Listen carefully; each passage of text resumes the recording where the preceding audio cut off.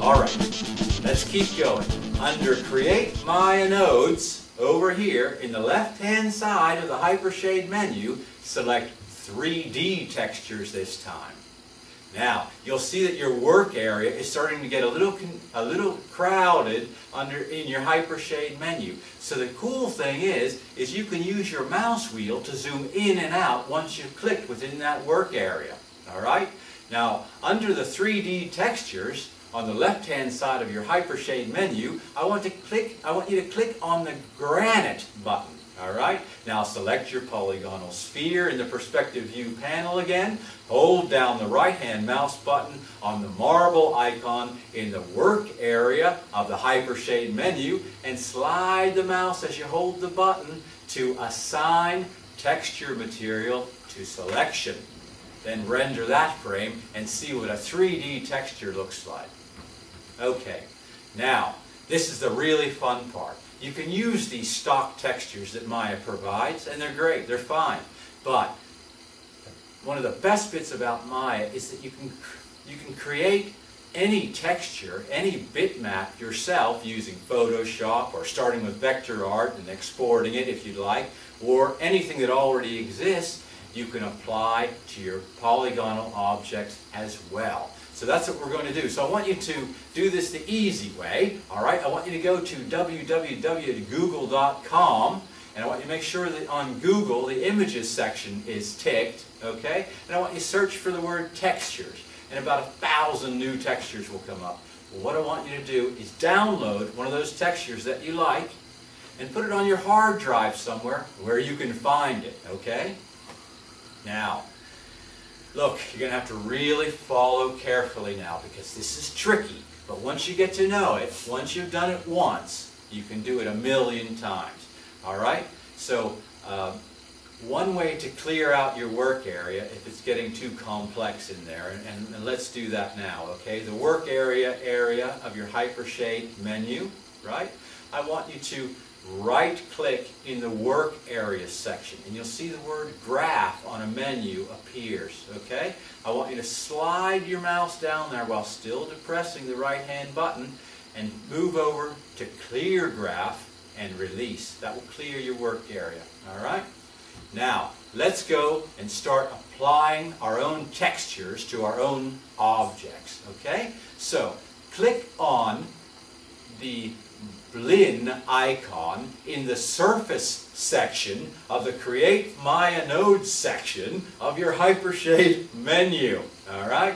Now, when it appears over here in the Attributes panel, I want you to rename that new Blin icon. I want you to rename that Texture Map. Okay? Now, you have to really watch carefully. Because over here in the Attributes panel, okay, you're going to see the word color, and that's usually where you set the color for your Blin. But if you look over to the right of the word color, okay, you're going to see a little small checkerboard button just off to the side of the color button, okay, of the color section in the Attributes menu. I want you to click on that little checkerboard button, okay? Now, what happens is the Create Render Node panel appears, as you might have noticed, okay? And I want you, in that menu, I want you to select the Textures tab, all right? Now, under 2D Textures, in that menu, I want you to click on the File icon, all right? You'll find it in there. It's a little square one, okay? Now, when you look over on this side of the screen, once you've done that, I want you to make sure that the File 1 tab is selected in the Attributes menu, okay? Now, if the File 1 tab is selected, you'll see a little tiny folder icon next to the words Image Name up here, all right, in the Attributes panel. A little tiny folder icon. You click on that folder icon, and that gives you access to your hard drive, where you find the texture that you downloaded from the web, or the one that you've made, hopefully the custom one, all right? And your texture will then appear in the work area of a Hypershade menu. So just as we did before, right-click on it with your sphere selected, release the mouse button when you're hovering over Assign Material to Selection, all right? And then render the frame and see what it looks like. All right. Now look, the Hypershade menu has about 1 million things in there. All of them work essentially the same.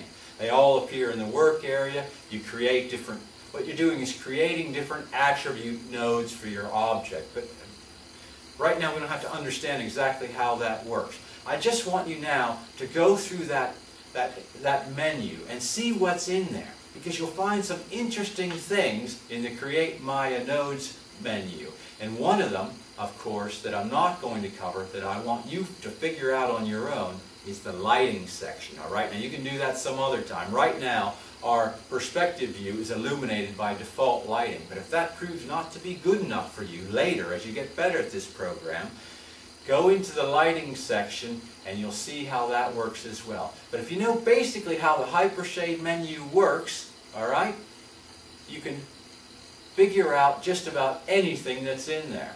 Now, we haven't talked about saving your work, so I'm going to quickly do that, all right? You might want to save that nice thing that you just made.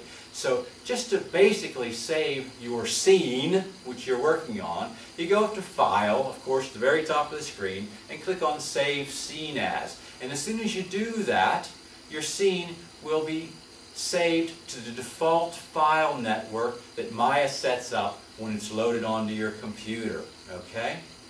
If you want to get more saving options, you click File, Save Scene As, and slide over to that little box icon on the edge of the column, okay? And that gives you some more some more saving options.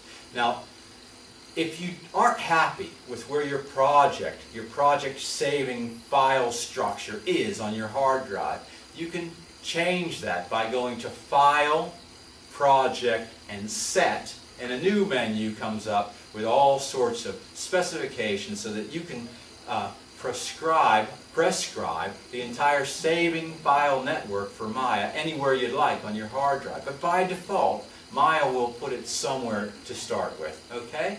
And that concludes the Hypershade menu. Now, if you got through all that on one go, well, my compliments. But if you didn't, just go over it a few times until you get the hang of it. And you should be able to pick it up fairly easily, because the exercises that follow in Tutorial 6 will rely upon you being able to do these things. So learn it, become familiar with it, and experiment. And I'll see you in Tutorial 5 coming up.